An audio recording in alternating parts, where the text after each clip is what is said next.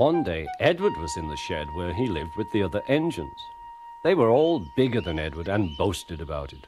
"The driver won't choose you again," said Gordon. "He wants strong engines like us." But the driver and fireman felt sorry for Edward. "Would you like to come out today?" "Oh, yes, please," said Edward. So they lit his fire, made lots of steam, and Edward puffed away. The other engines were very cross at being left behind.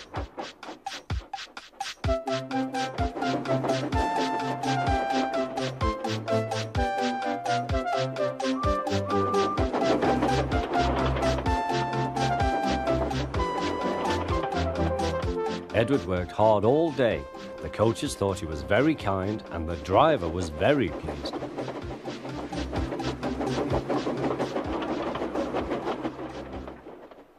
"I'm going out again tomorrow," Edward told the other engines that night. "What do you think of that?" But he didn't hear what they thought, for he was so tired and happy that he fell asleep at once. Next morning, Edward woke up to find nothing had changed. Gordon was still boasting. "You watch me, little Edward, as I rush through with the express. That will be a splendid sight for you. Goodbye, little Edward. Look out for me this afternoon."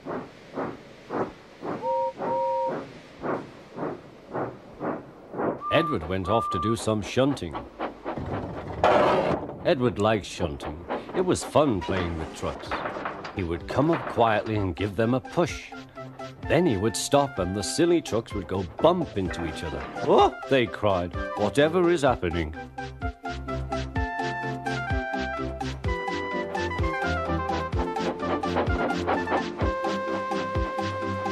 Edward played till there were no more trucks.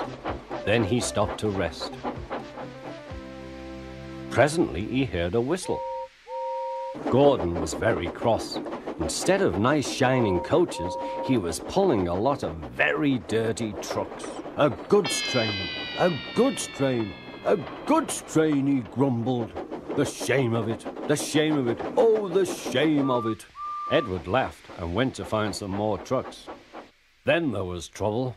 "Gordon can't get up the hill," the porter called to Edward's driver. "Will you take Edward and push him, please?"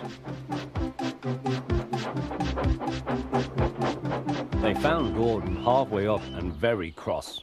His driver and fireman were talking to him severely. "You're not trying." "I can't do it," said Gordon. "The noisy trucks hold an engine back so." Edward's driver came up. "We've come to push." "No use at all," said Gordon. "You wait and see," replied Edward's driver. They brought the train back to the bottom of the hill.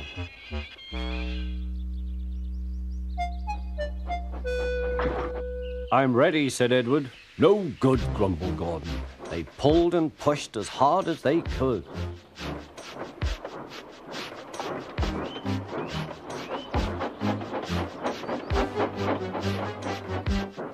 "I can't do it, I can't do it, I can't do it," puffed Gordon. "I will do it, I will do it, I will do it," puffed Edward. Edward pushed and puffed and puffed and pushed as hard as ever he could. And almost before he realized it, Gordon found himself at the top of the hill. "I've done it, I've done it, I've done it," he said proudly. He forgot all about Edward and didn't wait to say thank you.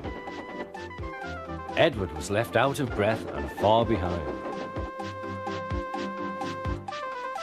He ran on to the next station, and there he found that the driver and fireman were very pleased with him. The fireman gave him a nice long drink, and the driver said, "I'll get out my paint tomorrow and give you a beautiful coat of blue with red stripes. Then you will be the smartest engine in the shed."